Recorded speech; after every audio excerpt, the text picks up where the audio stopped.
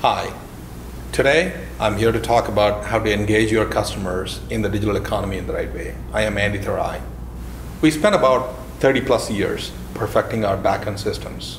So our systems of record has been built out to be very reliable, very available, very secure, very scalable, and it's serving our business needs.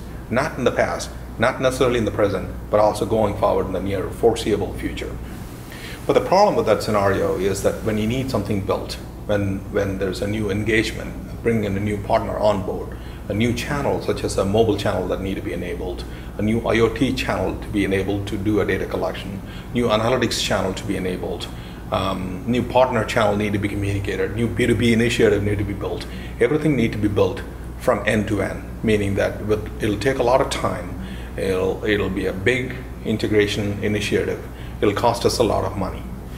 And the problem with that scenario is we have been trying to build for enterprise systems, which looks like this, keeping the old enterprise in mind. But unfortunate thing is the enterprise landscape has changed. The current enterprise looks something like this. It's more of a digital connected enterprise. It's about data. It's about systems available on demand, available to the people who need it, when they need it, how they need it, and as they need it. Also, the system of engagement needs have changed. In the past, there are only few ways to work with the existing backend systems or systems of record. You either built a website so people can interact with the backend systems, or you built a solid integration to the backend systems end to end, in which somebody can connect, get the data to display it in the manner they wish. But in today's needs, in the digital economy, everything has changed. It's about your mobile devices connecting to the backend systems. It's about your tablets connecting to the backend systems. It's about your sensors and wearable connecting to the backend systems to feed the data. It's about your healthcare devices that are connecting to the backend systems to feed the data. It's about your connected appliances that are connected to the backend systems. It's about your gaming consoles. It's about your partners that want to have access to your systems of records of data. So unfortunate thing is that the need to integrate is more than ever on a daily basis. The need to expose the data has been more than ever. In other words, in the digital economy, people are looking to connect to your data with their data and provide the best possible digital experience to your customers and their customers almost on a constant basis. So in digital economy, what matters? Not necessarily owning the resource matters as such. To provide an example, Uber, the world's largest taxi company or ride-sharing company, doesn't own all the taxi cabs that it rents out. Facebook, the world's most popular media owner or social network, doesn't own or doesn't create. It owns the data, but it doesn't create the content. It's the people who are participating in the social network that create the content. The most valuable retailer almost has a zero inventory. It's about the others bringing in the inventory to make Alibaba the biggest possible company in the world. Airbnb, world's largest accommodation provider, owns no real estate. So it's about sharing the information or the resources that they have with others. There are other examples that I can go on and on, from Yelp to even Google and other providers, information providers, data access providers, that it's about providing data to your consumers the manner they want to consume. It's not necessarily about owning the resource itself. So in order for you to engage in the digital economy, just the internal developers is not going to help that much anymore, because that model won't scale. Your partners can come and connect to an extent to get some data out of you, but then that also is going to be a problem to integrate on a daily basis. But you need an army of digital developers to help you go to the next level. And if you're connecting with your backend systems, the way it's shown here, as systems of record, it's going to be nearly impossible to connect. Which means in order to have innovation meets an enterprise, you need to be able to have the systems of engagements connect with the systems of record in the most possible, most efficient manner. So in order to engage in the digital economy properly, you should be able to do two things right. One, you should be able to share your enterprise systems, your backend systems, your systems of record that's working in a self-service manner to the developers, the digital developers who want to take your enterprise to the next level, the digital army. You need to help them in engage in a self-service manner. And you also have to make sure when they self-service, find access to your data in a manner that they can consume. You make it frictionless in such a way that they're able to connect with your backend systems. In other words, they should be able to find your APIs, your capabilities, your data, when they need it, how they need it, with proper controls in place. And they should be able to, their apps should be able to access your data with the least friction manner possible. Otherwise, they would forget about you and move on to build someone else's app. So I want to give you a case study of what we did right. I want to take a case study of this Silverhook power boards. Of course, I like boat racing, not because it looks cool, but also it is very powerful, as you can see. These boats, which are powered racing boats, can go the speeds of almost like 140, 150 miles, like the NASCAR version of going in the water, right? So when Silverhook Boats reached out to us to help them enable Wyndham competitions, they had one need. It's hard for the drivers to keep concentrating on when they are driving to do the actions, on look at all the dials. These boats are on salt water all the time. So there is corrosion, the instrumentations tend to fail quick enough. So, which means in order for you to be more effective and win, not only you have to monitor whether the instrumentation is working properly, but also you should be able to collect all the data, and based on the previously set some thresholds, you should be able to create some actionable insights out of that and feed that information to the driver.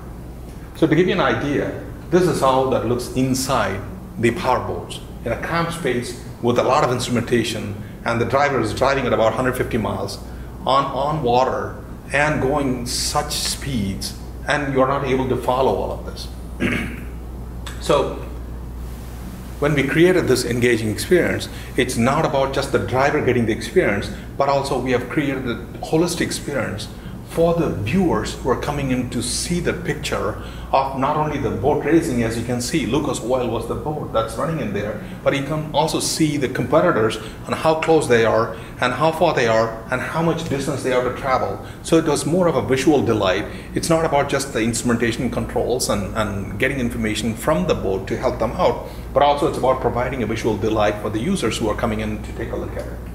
So to give you an idea, so when we collected the information from inside the boat, using the meters, we were able to get that information, figure it out, and then we were able to provide the information back to the driver in a matter of seconds, telling them, in this particular case, both engines are running at a high RPM. So if you don't have any boat chasing you nearby, close by, you can let the grip go a little bit, loosen up a little bit, so you can, have cool your engines down or lower your RPM a little bit.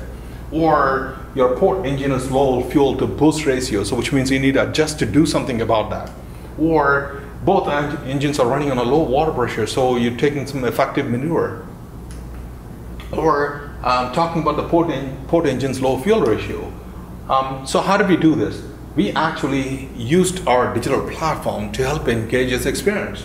It's about having the IBM IoT foundation to collect the data from the instrumentation panel on the boat. And it's about having the Bluemix digital platform process all that information, upload that to the cloud, use that data to analyze the information, and use the exposed APIs to interact between them. And on top of it, after all the analysis is done, when you get the actionable insight, provide the information back to the driver who's driving 150 miles, keep in mind, to the boat back. And all this thing can also be intermingled with our Watson service, which allows you to provide cognitive ability. So which means in the future, when these things happen, rather than the driver trying to do some action, the driver can always say the commands, and Watson would not only interpret the command, and based on the conditions that's happening in the boat, and based on the commands that they are issuing, it'll take some action to give you the edge to win the race. So let's face it, in tomorrow's IT, it's not about core IT. It's not about the CMO funded or the business unit funded, the SaaS or cloud-based applications. It's not about the platform as a service that every one of your business units are building to do a mobile enablement or IoT enablement or wearable devices enablement, all of those fragmented platform. It's also not about just the digital army coming in to access your data in a manner they want to provide to their customers. Or it's not just about partners building a siloed applications. It's all about all of them coming together. It's about core IT working with your SaaS applications, working with all your platform that you have in hand, all of them coming together and creating a magic together. To that end, we help our customers to bring all these ideas together. So all of these things, what we talked about, whether you need security to make all these things together, whether you need analytics, whether you need to deploy in a certain place, you need to have Watson to help your cognitive abilities, or you want to have Alchemy APIs or API management to expose all of them as an API, or you have a mobile enablement, or you want a design thinking, or you want DevOps, all of this. When you have an idea, when you want to bring them to life, we give you all these options. So you can put them all together. You bring your idea and use all the components that are provided, and use even other ideas from the world has created for you. Combine your ideas with the world's best ideas to create some magic for your customers. But it is not just about bringing just your ideas to life. If you bring your ideas to life, you have executed the proof of concept. You have proven the concept. But the actual reality lies in when you're able to convert those experiments into enterprise-grade apps. That's where IBM can help. It can connect your enterprise IT, provide a secure connection into your shadow IT, to your mixed IT, and then provide a quality of data, which matters the most. Provide analytics, provide security. In other words, you have some components. You build some components. We provide the rest of the components. It's a composable economy. We help you innovate. We help you cater for your customers. We help you convert that into enterprise grade in the fastest possible time. Thank you.